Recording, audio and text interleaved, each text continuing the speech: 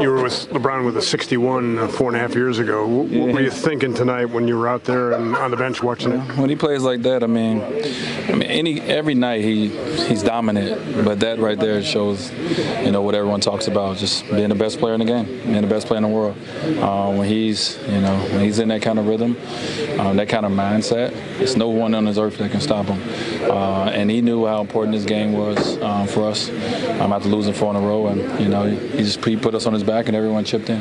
What's the balance being out there with him and not just ball watching because he's been so dominant? Well, you're gonna ball watch. It's a part of it. Like I said, but you see the guys who's out there. They D Rose was aggressive. Jay Crowder had a great job of his minutes and scoring they got 17. So you just got to be you got to be ready. But you definitely gonna watch the show just like everyone else. Is there some part of his game though that his fall away or something that you particularly appreciated tonight? I've seen it all. Just all the shots that he's worked on, he was hitting them all tonight. And a lot of that is just like he talked about, is just him getting it back into better shape because he missed training camp, and now he can get down there and and bang and do all the things he needed to do. But obviously the unguardable shots. It's great defense, just better offense. His play on the post tonight was some of the best he's ever had. Yeah. A lot of people want him to do that all the time, right? People say, well, why don't he do that all the time? That's a lot of wear and tear down there in that paint. Obviously, he's a pass-first guy. Tonight, he was a scorer first. But he plays on top of the key because he's a pass-first guy. But tonight, he knew no one guard him. He knew we needed it. And once he got it going, he lived down there. So he put on a clinic. Were you surprised to see him be able to back down 6, 7, 8, 9, 10 dribbles without a double team? Yeah. Listen, I guess that was the game plan. I thought it was going to be some double teams coming at some point, but you know how they say we're going to live with it? I guess they lived with it, But we're glad because we needed it. We needed this win.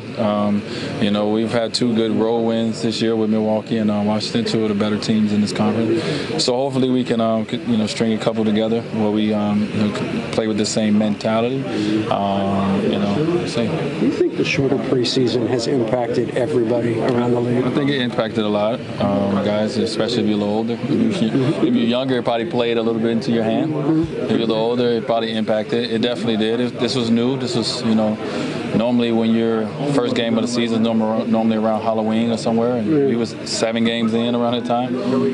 And you can see, especially us, a lot of guys came, even though we came in camp in good shape, wasn't in game shape, and the games happened real fast, and it took a while. So it definitely impacted a little bit, but I don't think no one's complaining. I think everyone's fine with how the schedule is laid out and how it takes away a few of the back-to-backs, etc. What else did you like tonight besides LeBron's 57? There are a lot of good things out there. Yeah, just the team. The biggest thing with our team is on the defensive end of the floor and throughout the game, talk to each other, communicate. We got a lot of new guys. Guys are trying to understand how to talk to each other. And tonight was in last game as well, but tonight was just another great step in that direction of guys communicating, getting on the same page. We all make mistakes. There's mistakes made, but it was talking. It was voices being heard, and we need that. We need to hear each other's voices, and we're gonna win because we got to do it on the defensive end of the floor.